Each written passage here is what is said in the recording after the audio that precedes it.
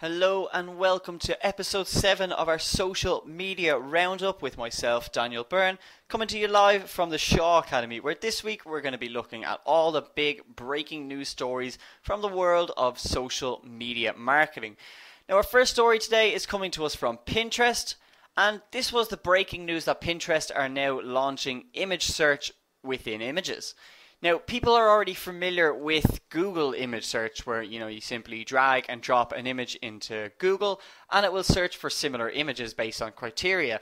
And why Pinterest are doing this, it's to optimize very similar content, from a visual basis. So you might take a snippet of a bookshelf, it might have 8 or 9 different books on it with different colors. You put it into Pinterest image search and it will return similar pins with visually similar content, I suppose. And what this has the potential for is e-commerce, because you might see maybe a t-shirt you like, or maybe a pair of shoes you like, and you crop out the shoes of the picture, you put it into Pinterest image search, and bang, you get a pair of very, very similar shoes. Now, it might not be the exact ones you like, but you might be able to shop around and find a really good deal.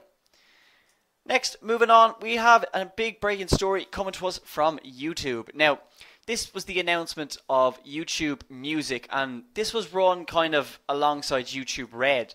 Now, YouTube Music will kind of be the music streaming service of this that is set to rival the likes of Pandora, Spotify, Apple Music. There's a few out there now, but the power of YouTube already and the brand name that is associated with it. We have, you just Google it, just YouTube it.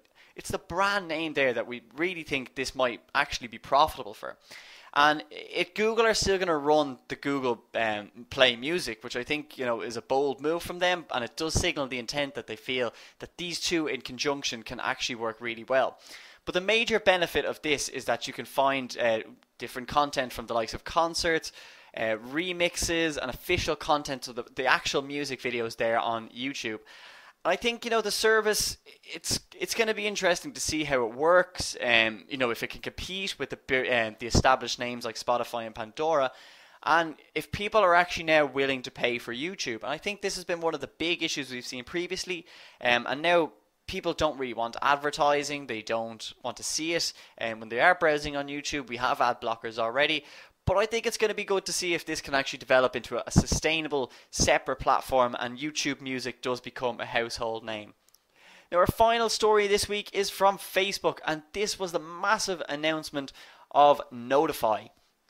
Notify is a separate app to Facebook. It contains a variety of content, and this has become around as a result of Facebook's inability to push what they call instant articles.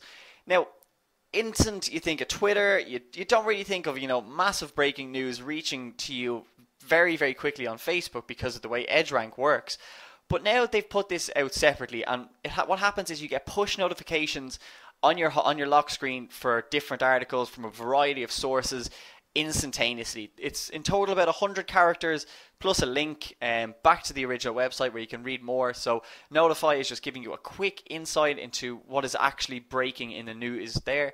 It can come from things like sports, fashion, entertainment, weather, film, a wide range of topics here. And I think it's difficult to see Facebook mastering this. They've done so many things so well, but I think just Twitter for brevity, we had Moments, we have Snapchat Discovery, so this kind of vast amounts of content, and they're competing with this now, but maybe it is just going to be down to the sheer volume of Facebook users. The downside we can see straight away is that it is currently iOS exclusive, so people, it's already blocking out a segment of their market.